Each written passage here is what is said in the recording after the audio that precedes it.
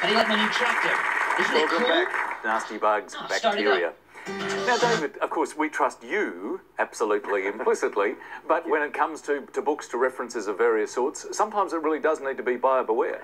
Sometimes false entries can weasel their way into databases, and one such entry was Lillian Virginia Mountweasel, and her doesn't feel too good. is recorded There's something wrong with my tractor. Encyclopedia, Oh no! Columbia My tractor's Encyclopedia, got a problem. 1975. She was a remarkable fountain designer, Maybe and something's wrong with she the was also engine. renowned for a photo collection of American mailboxes. But sadly, according to the encyclopedia. What a fascinating woman. Sadly, she passed away when she was covering a story for Combustibles magazine when she was imploded by fireworks. And as a result of this, she now lies in a grave in Bangs, Ohio. You know, nobody twigged to this. If you're smelling a rat, you'd be right to do so. I'm getting waft of rodent very clearly here. Because Mountweasel is now a word for a bogus entry in any database, dictionary, encyclopedia. It may be a false number in a directory, it may be a false street in a directory, and this actually protects against illegal copying. Oh, so that deliberate insertion of something that's not correct. That's exactly right. You do need to be beware, obviously, of any entry that you read, that it's not a unique entry in that book alone, because in fact it may be a Mountweasel. Very interesting protection. David, thank you very much indeed. Now let's have a look at the scores, and Rolli is on 11, Yolanda is on 18 as we move into our next letter game. And this time, Yolanda, it's your turn to make a selection. Thanks, Richard. Lily, can I have a consonant to start with? You can, thank you, Yolanda. Let's start with a D. And another vowel, Perhaps it's please. not the engine. Maybe my tractor's out of gas. Let's go and fill it And up. consonant. S. And a vowel, please. E. And another vowel, please, Lily. O. Excellent. And My tractor's consonant. full of gas now. N. And another vowel, please. I. And a consonant, please, Lily. L. And I'll round it off with another consonant, please. And finally, Z. Thank you, Lily. 30 seconds.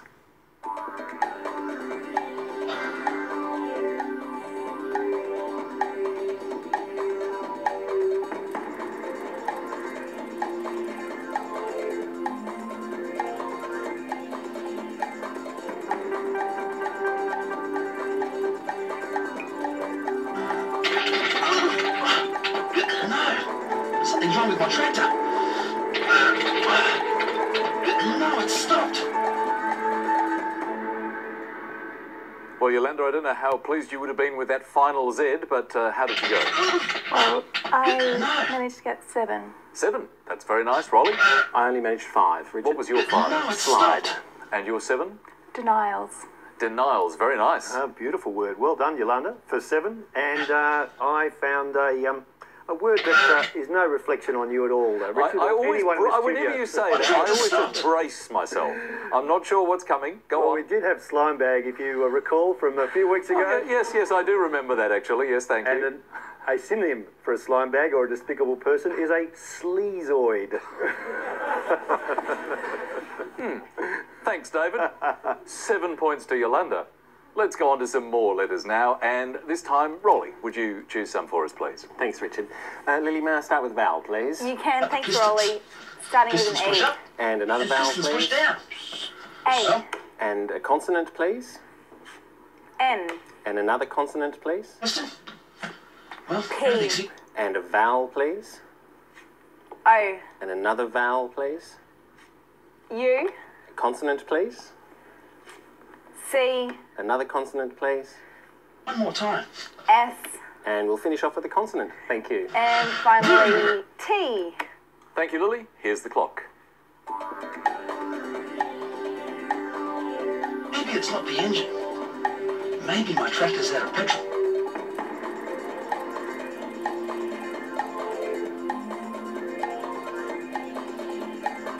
Excellent. Tractor's full of petrol.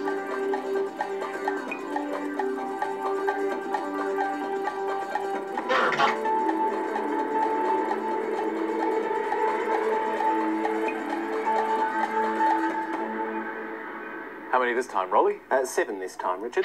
Very nice. What about you, Yolanda? I managed 7 as well. We like these equal sevens. Great play. What was your 7, Yolanda? Pounces.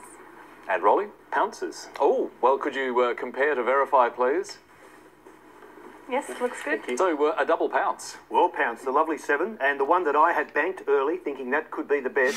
But then there's a compound word in there that is also quite lovely, and it's capstone. It's another What is a capstone? It's another word for coping, I understand, but not in the psychological sense, but more in the masonry sense. It's the part of the brick or stone work that runs along the top of the wall. Oh, very nice. A good 8-point word. So, 7 points each for Rolli and Yolanda. Let's leave the letters for a little while now and mix with the numbers once again. Yolanda, what would you like this time? Lily, can I have 3 large numbers and 3 small numbers, please? 3 large and 3 small. Thank you, Yolanda. And our numbers are 7, 9, 5, and 50, 175, and the target treat 506. Let's head there now.